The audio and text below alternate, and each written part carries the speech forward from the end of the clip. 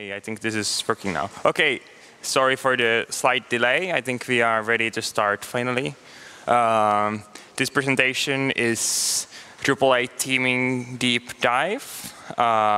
This presentation is going to include a lot of PHP. So maybe if you are just pure themer who is not interested at all about PHP, this session might not be for you. I'm not offended if you leave at this point, or at any point later during the session. So let's start by introducing myself. So my name is Lauri Eskola. I'm one of the current Drupal 8 theme system maintainers in Drupal 8. I work for Finnish Drupal agency called Droid as a team leader. I love kittens. I hope there is other people who love kittens also because they are awesome and cute.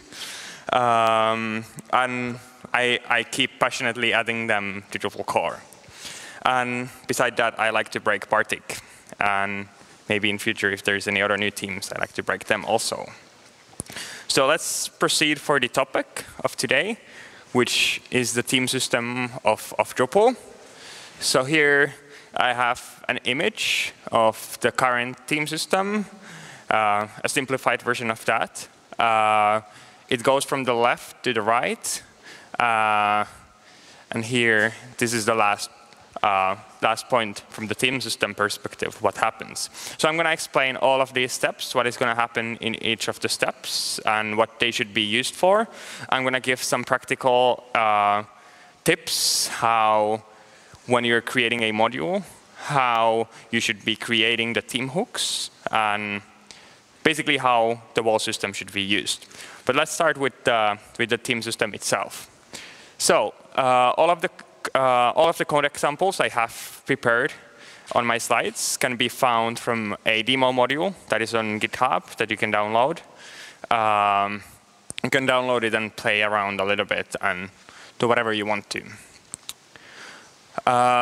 So let's start with the hook theme first, which is the first step in the theme system when something is being output for the browser, for the markup. So on the left side, you can see a hook theme implementation over here. So it is a function, a hook that lives in the module file. And over here, you can see that it returns an array where first key is sandwich, which includes an array. And inside that array, we are specifying a set of rules for a theme hook called sandwich. So the most common thing that you will need to do inside this hook theme implementation that you are creating is to specify the variables that will be always passed for the template. These should be the variables that are always available in the template. The variables that the themer can trust are always there. So what we have here is we have attributes. We have name, bread, cheese, veggies, protein, and condiments. So these different things will always be available throughout the theme system. So from the beginning till the end in the template. On the right side, you can see a usage of a hook theme implementation. So we are creating a render array, which will eventually use this thing. So this is a declaration for this, kind of like specifies what is going to be inside here. So you can see name, so it means this. You can see bread, it means this. You can see cheese, and it maps over there. As you can see, some of them are arrays, some of them are strings. So we also specify here what type they should be. So condiments should be always an array. Protein should be always a string, because we specified the default type in here. There's also some additional items in the render arrays, like attached, which are not specified here, which will be used by the render system. If you try to specify any additional variables in the render array and pass them for the theme system, they won't be available in the theme system unless they are specified in the hook theme implementation. So adding a new variable here called, so we have bread, maybe type of sandwich or type, it wouldn't go for the theme system at all, because it's not specified in the variables of the hook theme implementation. The next step, after creating the render array and hook theme implementation, so if everything is specified correctly, if the hook theme implementation is found, what is going to be triggered is the theme suggestions. So theme suggestions are a way to create this kind of things. A possibility to override a template or a preprocessed function based on some information or logic that you have built on this hook theme implementation. So when there is a node hook theme implementation, how it always works is that you can override the basic node template or the basic node preprocess function based on the type of the node. So if you have a overriding template, let's say for an article node type, you could create node -- article, and it will always override whatever is inside the basic implementation of the template. And you can create these easily by yourself in the theme suggestions. This is just an example of a very popular implementation that we have in Drupal core. I would guess most of the themers has used this at some point. So how to create your own theme suggestion? It happens in the hook theme suggestions, like I said. But over here you can see. So we have here 2 sandwiches. So the first sandwich here is the name of the module.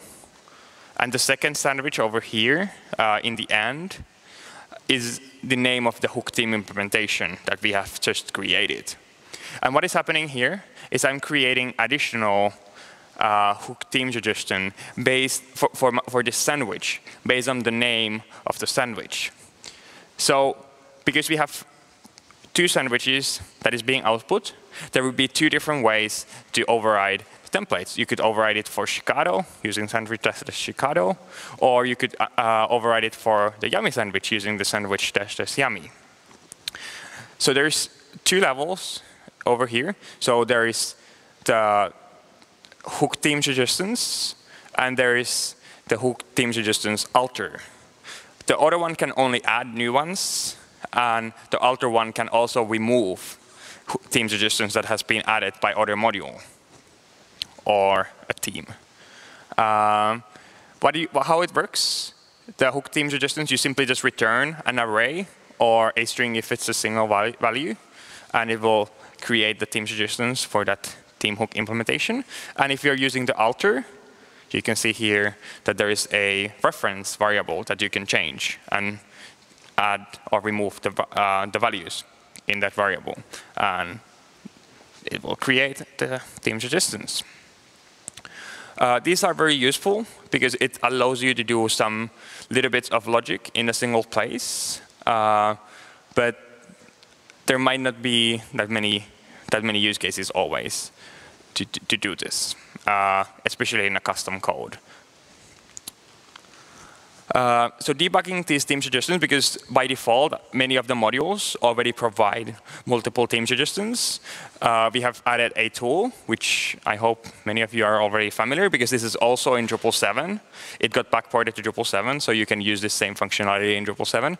But how it works is in the services.yaml file, you simply just set tweak config and over there value debug. From false to true. So there is like a default services.yaml file in the sites folder where you can take a look. They have predefined the debug to be false. You have to simply just change it into true, and you will get this kind of values, like you can see on the bottom, in the markup when you reload the page. And how to use this thing is that you can see here all the different template suggestions available for node templates. So there is the first one. So this is more specific than the plain node template, but it's the least specific of the different theme suggestions. So there is more specific one. So the first one is the one for the view mode. The second one is for a node type. And if multiple of these are provided, the one that is most top will always win. So let's say if you have both article and teaser, it would only load the article template. Also, what is handy, because right now in Drupal core we have multiple base themes, and also templates might come from a module. We have a tool that you can use to locate where is the current template being output from. And you can find the info here. So let's say this node template that I'm outputting here is located in the Bartik module. When you're doing this, it might be on your custom theme. It might be in if you're using some base theme like Zen or Bootstrap, it might be from there. Or it might be from Classy in Drupal core, or it might be from stable theme. So there's multiple different locations. And for that reason, it's very handy to use this tool to look where is the actual template being printed from. So the next step after the theme suggestions is preprocess functions. And we have two levels again. So we have the template preprocess and we have the theme preprocess. So template preprocess is a single function level. There can only be one template preprocess function. It is not a proper hook. So you can see here a template preprocess function. It's not prefixed with the name of the module. It's prefixed with the name template. And because of that, it means that there can be only one function, and only the module that is providing the hook theme implementation should be creating this template preprocess function. This is a very, very common mistake that people make, because they copy some code from Drupal core, because we have a lot of template preprocess functions in Drupal core. They would copy something from there, and they would still have the template preprocess function implemented in their own module. So what could happen is, if it works, obviously the module that is providing the hook theme implementation doesn't provide a template preprocess function because it works. Otherwise, it would cause a fatal error. But if it doesn't provide it yet, you could do it, and it would work, even in a theme or a module, no matter. But what if that module at some point provides template preprocess function? It will break your site. So you are not supposed to do that. It will break your site very hard. So don't do it. Even though it's not that likely that the module will provide the template preprocess function, but the harm that it could cause for your site is so high, like the damage, that I wouldn't do it ever. So what you should be doing instead is to use the hook one, which is prefixed with the name of the module or the theme. And then in the end, it will have the name of the theme, hook theme implementation or the theme suggestion.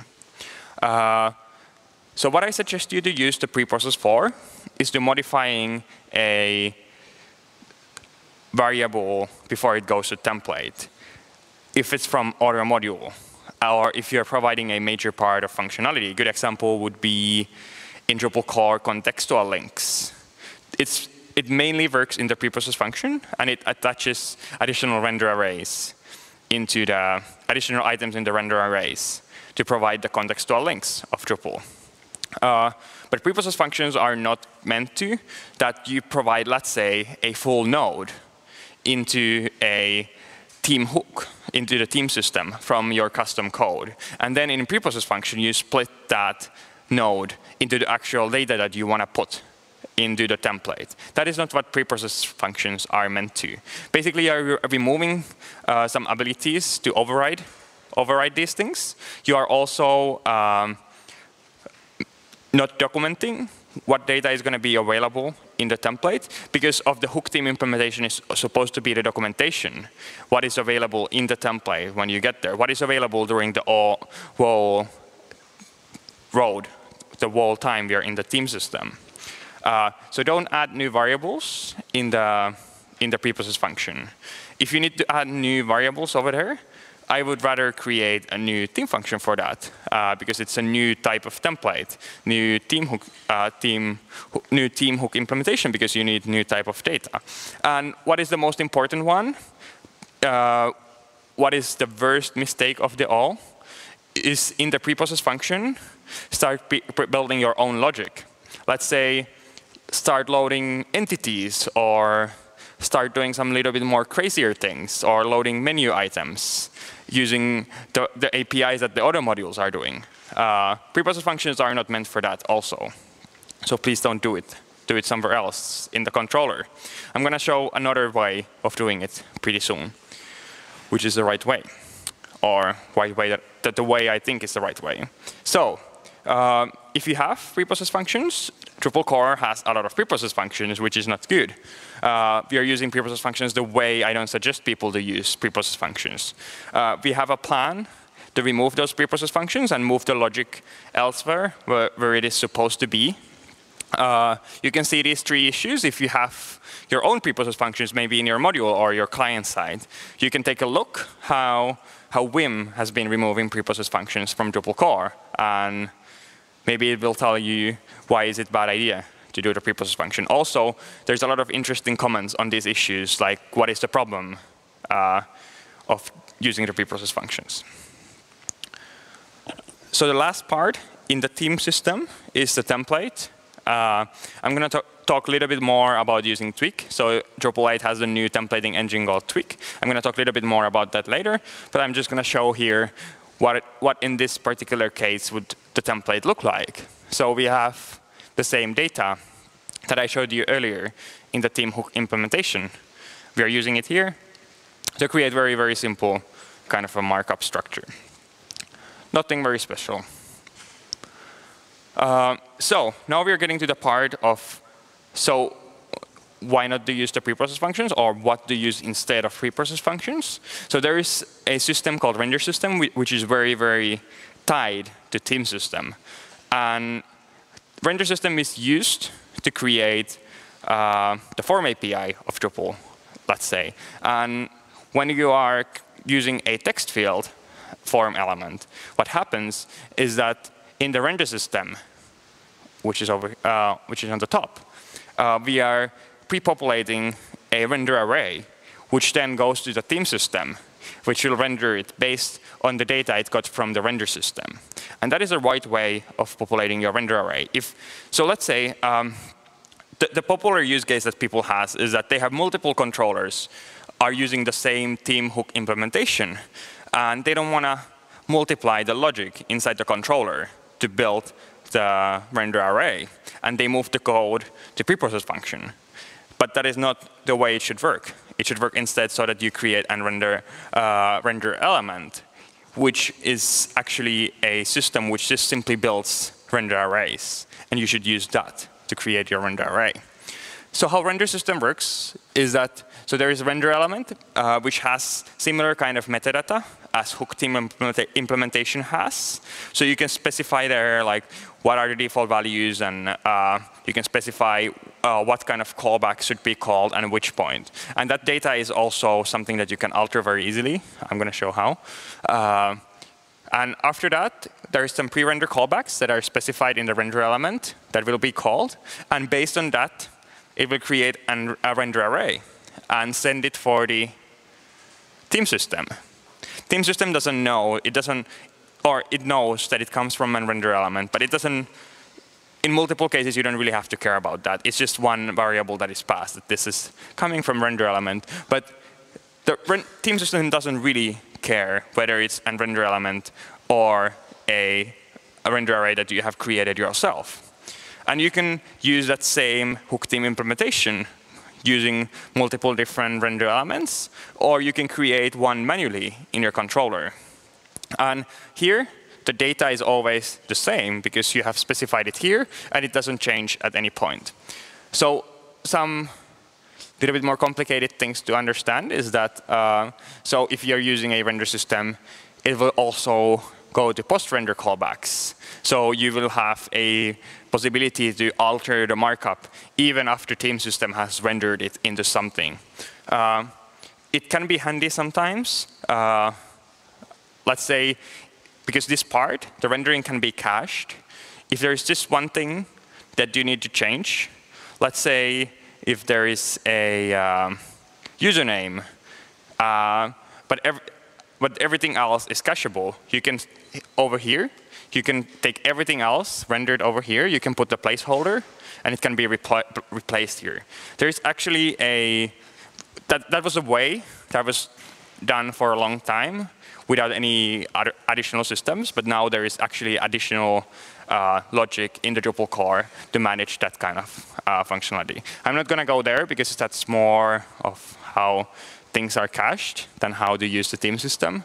So let's forget that from this presentation. But there is a good presentation from Fabian and Wim that I suggest you to watch. It's from the DrupalCon.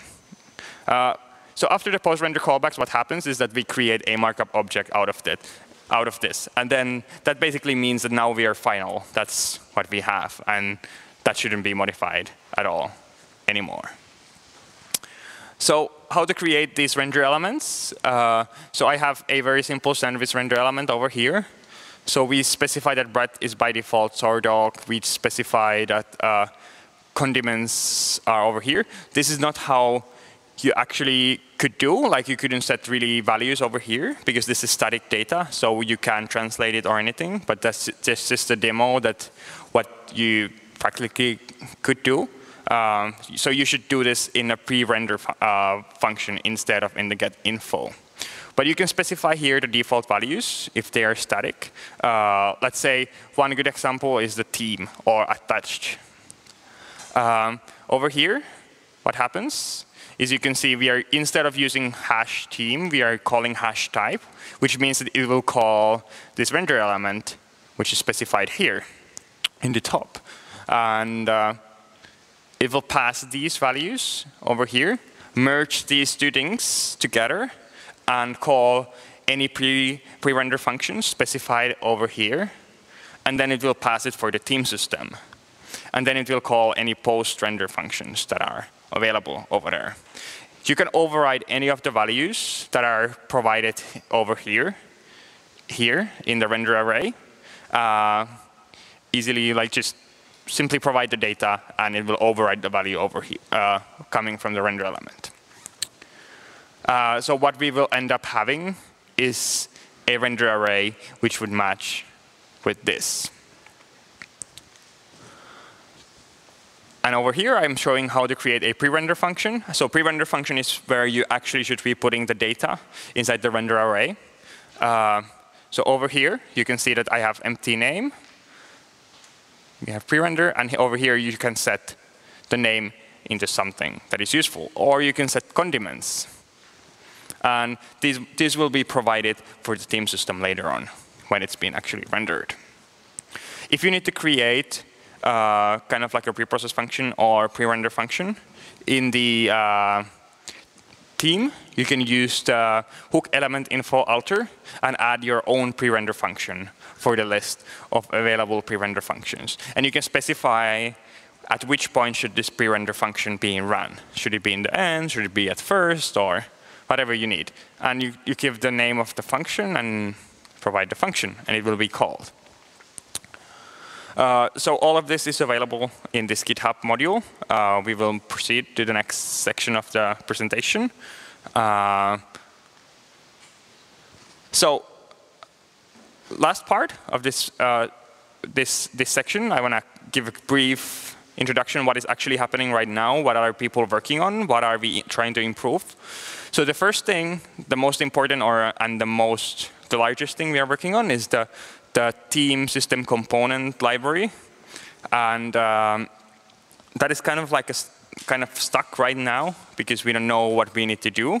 So if any of you maybe know what we should do, maybe you could help. We've had several conversations at DrupalCon New Orleans and the Frontend United. So we kind of know some of the requirements that we have, what we want to do. But it's still very vague what is actually what we need to do.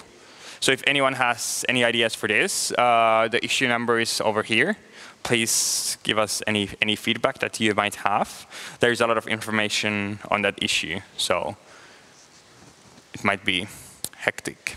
Another thing that some people are working on and are very interested of, they are kind of related, but is to supersede the backbone JavaScript framework in Drupal core with a new client-side framework, which hasn't been decided, or do we need to do this, haven't been decided also, but a lot of people would like to work on this. So maybe if you have any insights for this one, maybe you can go comment on the issue also. it could be very helpful because it's also very, very stuck. So let's proceed to the Twig. So how should Twig be used? The very basics of Twig. So in order to say something in Twig, you can use the square brackets. In order to do something, you need to use square bracket and a percentage. In order to comment, you need to use square bracket and a hash. So these are the three different syntaxes that Twig has. There is no more or no less. These are always available. So let's start with the printing. How does printing work in Twig? So in Twig, we have one syntax of accessing data inside variables. It can be multiple different things when you say sandwich.cheese in your Twig file. So what we do when you try to print this, when you create a template which has this, is it will be compiled into PHP. And what it will do, it will try to access all of these different types of data. So it will first try if sandwich is an array, and if cheese is a key in that array. If it's not an array, it will proceed if this is an object, and there is a property called cheese. If that fails also, if it's object, but there is no property called cheese, it will test if there is any dynamic properties that we could access with the PHP magic. If that fails also, it doesn't find anything. It will test if there is a method with that name. You can see that it doesn't look like we would be calling a method, but it could be calling a method. It could be even calling a method called getCheese using the get method convention, or isCheese using the is method convention, or it could be even trying to look for a dynamic method. So this could mean multiple different things in Twig, and this is being created every time you output something in Twig, and it's being run every time something is being output from Twig, which might sound a little bit slow because it's a lot of logic, like to print one variable. There is a way to get around that because it actually is pretty slow to do that. So if you need to actually render a lot of templates, there is a Twig PHP package that you can just simply install on your server, and it will compile that part of Twig. Instead of compiling it into PHP, it will compile it into C. And that will run a lot faster than running it in PHP. It's just simply just install it, and you don't need to do anything else. It will just work. It's magic, and it's pretty sweet. So how to debug variables, how to find your data in Drupal core. One of the best ways that I figure out right now is to use the Kint function, which is provided by a Kint module that is bundled into Devil module. So if you download Devil and then enable module called Kint, you can get this kind of output out of the data that you have. It can be a little bit difficult to figure out what can you access, because you can see that there's a lot of protected properties that you can't really access from the Twig. So you have to go to the methods, available methods, and figure out what is the right method to be used to get some of the data. So let's go quickly through how to use functions in Twig. So there's two types of functions. There is functions and there's filters in Twig. Filters is nothing that we could really compare in PHP. They're just simply very simple functions that are meant to manipulate whatever is inside a variable into something else. So it will take this variable from here as a parameter for this function and return it in a different form. And the length filter is a good example. It takes this as a parameter, and it returns a length of that variable as a result. There is filters called without or uppercase, and they will just transform it into something else. Twig functions are usually more complicated functions, and they are not to be manipulating the content. They might return something out of them that is printable. But a good example is attach library. It doesn't really output anything. It simply just attaches a library for that template every time it's being output. There is a lot of different functions available for Drupal also, like Drupal specific, like Gint function, which is provided by the devel module. And then there is this adjust library, which is provided by Drupal core.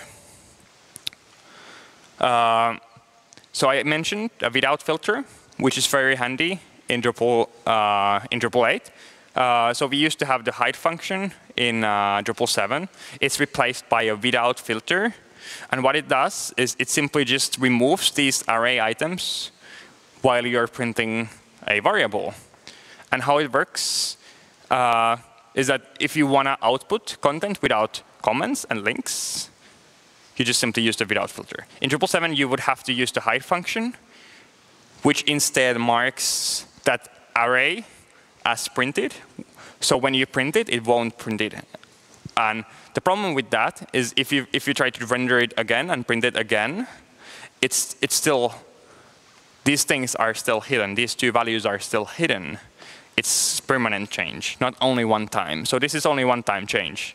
So it's a little bit more handy and a little bit more safe because you can actually see what is hidden and where. So Twig has some additional logic to manage markup because it's actually templating language. So one of the very, very handy ways to manage markup that I've found out is the blocks that Twig provides. So you can create in a template this kind of blocks that are overreadable by other templates. So how it works is that you can create another template and tell, OK, this template is extending another template. In that template, everything that you put is blocks. You can only provide blocks. And how those works is that the blocks that you provide in a template that is extending another template will override those specific blocks from that template. But everything else will be the same. So over here, I have the page template. Probably everyone who has seen page template, it's a very huge template with a lot of information. But I have here only one block, which is the title. And below that and on top of it, there's a lot of logic. I'm creating another template, which is overridden template for the front page using the theme suggestions. And here I tell, OK, I'm extending page template. And what I have here is only one block. And this will override this bit of code. Change the H2 element into H1. And everything else will be the same. And then you need to only modify that markup in a one template, which is the main template. Very handy. Another way of creating your own logic in Twig is to use macros. And how macros work is that they're like functions in PHP. They're a little bit more limited. They are more isolated. So you can create a macro, and you can call it in your Twig file like a function. So what is the difference is that if you say here macro list, it won't be available automatically. You have to specify an import that you want to have the macros from that file. And you say import self as elements. So then you will have a elements variable which has all the macros that you have specified in that template. So I'm using a list macro to create a list of items. And why I'm doing this is because I have this if-else for the wrapper. So why I'm not doing two different ifs, like saying in the beginning, if this, and add opening div, and in the end do the same if to close it, is because it will. So there is two things. One is that you have the same if in two places. So there is a risk that they will work differently. So one, either the if is wrong, or someone modifies the variable in between of the two places. Another reason why I don't do it is because of it will break the code highlighting of your text editor. So this will keep your code highlighting working all the time. So the rule number 1 in Drupal 8 is that markup should live inside Twig template, not in PHP. And you won't have that many trouble as long as your markup is inside Twig files, not in PHP. If you have your markup in PHP, you will run into all weird kind of problems. And now I'm going to talk a little bit about that. why do we have so many problems about putting markup into PHP? So in Drupal 8, we have this new fancy system called auto-escape. How many of you have heard of auto-escape? Do you want to raise your hand if you have heard of it? Maybe few people, maybe 10 people, maybe like 1/10 of everyone. Cool. At least some of you have heard of this. So auto-escape was the thing that Dries mentioned in his keynote last year in DrupalCon Barcelona as the reason why Drupal 8 was not shipped yet. So he talked something about Twig. It was auto-escape, what he was talking about. So this is a very important topic because it was blocking the Drupal 8 release. It was considered important enough that we can block the release because of this. So what is auto-escaping? Let's start with what is escaping. So escaping means that when we escape a string, that we will convert all the characters that could be possibly considered as HTML by the browser in the UTF encoded characters. Like here, this is escaped string. So you can see lower than, greater than, which means that the browser won't render it as HTML. And then when you look it on the browser, like how it looks visually, you can see that you can see the HTML on the browser, which is very confusing. Like, why is my HTML on the browser? Because of auto-escaping, it's escaping, but it happens automatically for every string that you print. So in Twig, if you print something, if you print a string, it will be escaped automatically. So you are not able to provide a HTML in variables that you have set in PHP. If you create markup in Twig file, it won't be escaped at all. It's all safe because we know that if it's written in Twig file, it's something that the teamer has written. We can consider it as safe. But if you just create a new variable with some bunch of markup in a preprocess function, it will be escaped automatically by Twig. So why do we want to do this? Like, what is the reason we want to escape everything automatically? Like, a lot of people say that's very inconvenient. Like, because of I want to put my markup from PHP. OK, maybe it's not the best way to put markup out from there. But there is also another reason why we do it. So here you can see the main reason for the vulnerabilities in the Drupal core is XSS. 33% of all the vulnerabilities against Drupal core. 33% of the times you are updating your Drupal site because of a security release. It's because of XSS. And what is even more fascinating is that 52% of the time you are security updating your modules, it is because of XSS. And for this reason, we want to get rid of XSS bugs because we want to remove the need of security updating our sites by 50%. At least we think that we could remove a major part. Maybe not all of them, but maybe a major part. And actually, there has been already some XSS vulnerabilities against Drupal 8 modules I saw on Twitter. And it was funny because all of them were caused by using a raw filter or using some other weird ways to get around auto-escaping. And immediately, these modules will have XSS. So it's very easy to spot these modules. It's very easier than it used to be in the past. So I'm not going to explain how to use auto-escape because there is no need to use auto-escape because of it just happens. It's automatic. So I'm going to explain how to get rid of auto-escape. So the first way, the way that I suggest you to use, is to create a render array instead of just simply creating a string. That cannot be done everywhere, but wherever you can do a render array, that is the right way. Here I have the simplest render array possible, which is hash markup and some markup. And it won't escape it because it's a render array, and it's supposed to be having markup inside it.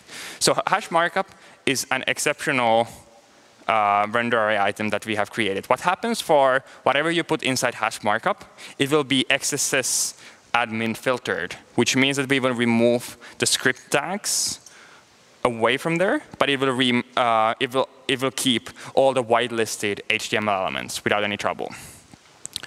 Another way to get rid of auto-escaping is to use formatable markup. Formatable markup is the format string from Drupal 7, but it's now an object.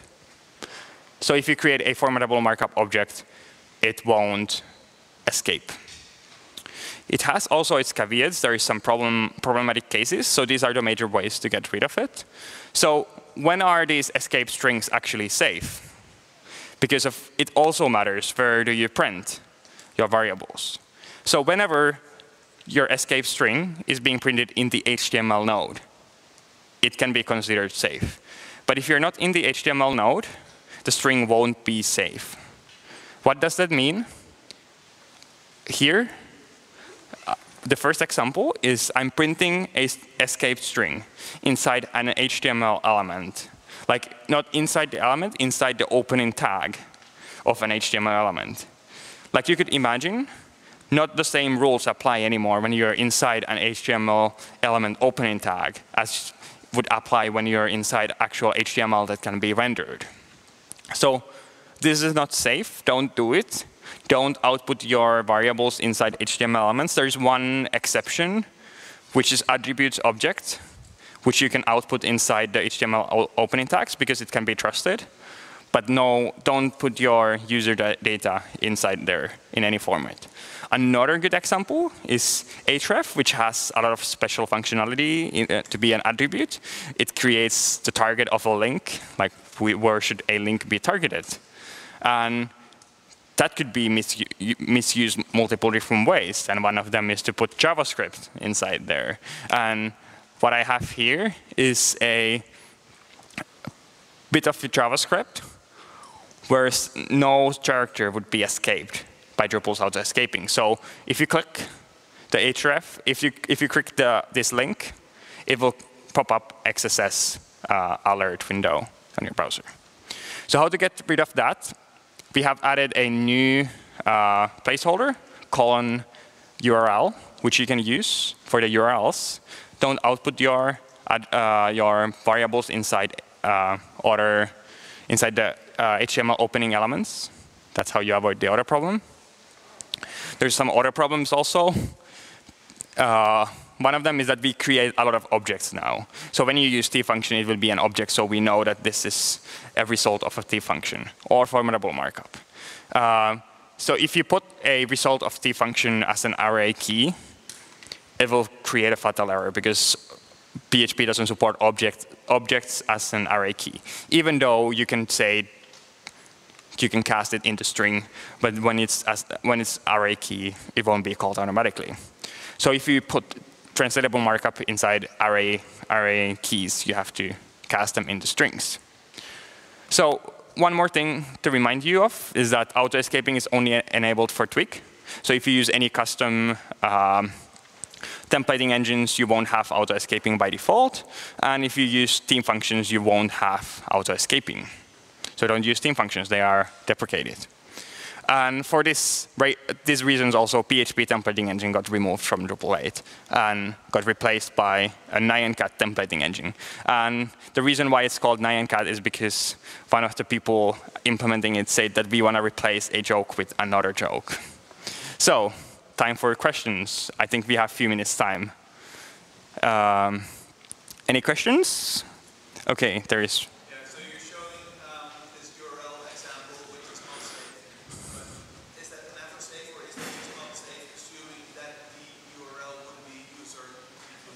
Yeah, so if there is any user input inside that URL, then it's not safe. And for the practice, the colon placeholder should be used always. So if you're using like a URL function or any of the URL generators, basically that shouldn't happen at any point.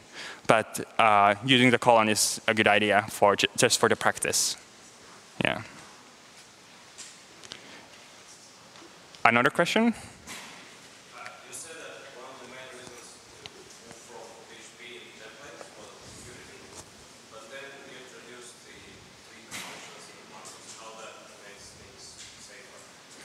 We introduce what? With functions and macros, so that are like PHP functions, so how that makes things safer?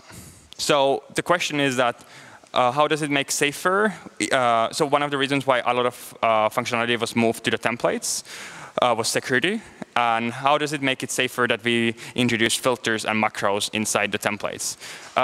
So the functionality of all of these different functionalities of Twig, and also the filters that has been custom created, they're designed to be used in template. So we can always keep in mind that this thing will be used in template. And we have actually a lot of different kind of safety measures that we do in the different filters. Like we test for multiple different things, and we test for escaping over there. Because we know that it's always used in a certain way because it's in the Twig template. So in Twig template, the way you can use these things is more limited than in PHP. And for that reason, we can make more assumptions how things are being used. And for that reason, we have more safety. And also, one of the things that Twig does is, so there is a lot of filters and there is different kind of macros, but it's very limited. What can you do in a Twig file?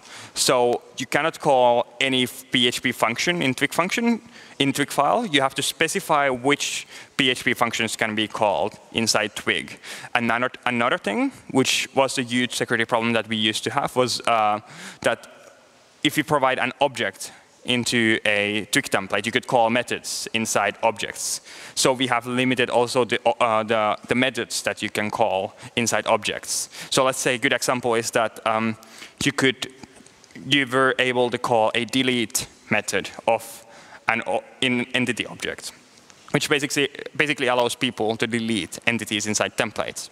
But now it has been disabled, so you can't call any delete method in a Twig file.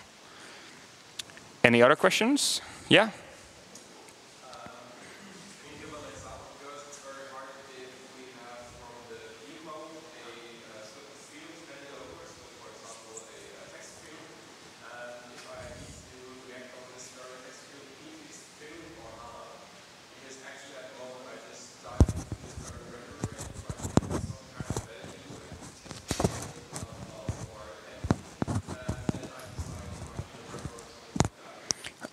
So the question is that how can we specify if there is a render array, if the data inside the render array is empty or not? That's a huge bug that we have in Drupal 8. It used to exist in Drupal 7, but in Drupal 8 this bug is even worse. So the problem that we have, the underlying problem that we have, is that at the point that we have the render array, we might not know what data does the render array have. So because we have placeholders, at the point when you are in the template, the data might not be there yet. So the render array might be just a placeholder for data coming in later in the lazy builder, or it could be, even in the worst case, a data that is coming from a big pipe. So it will come in a lot later than the template. So there is not really any way, because of these reasons, to measure if render array has data or not. Like, the different render arrays might have different ways, but there is no way that would apply for everything. And this applies for fields. This applies for views, a lot of different things in views. This applies for blocks. This applies for regions. And all of these has the same problem. And blocks are the worst because they are, if you use BigPipe, they will be built by the BigPipe after the initial page has been loaded. So what I suggest, what is the solution, is to start thinking the layouts in a way that it's always there. And if something is not always there, then you need to be able to, in the front end, somehow figure out a way to change the layout. By using CSS empty, maybe JavaScript, I don't know. There's different ways depending on the use case, but there is no one solution that would apply for everything. There is a major bug against Drupal 8 of this. If you want, you can come here and I can give you the link. So it includes a lot of more information. What are the reasons? But there is no one way of fixing it. Any other questions? I guess we have time for one more. If there's no any additional questions, I guess we are finished. Do you have a question? No? OK. Perfect. Then we are finished. Thank you for the day. We are done.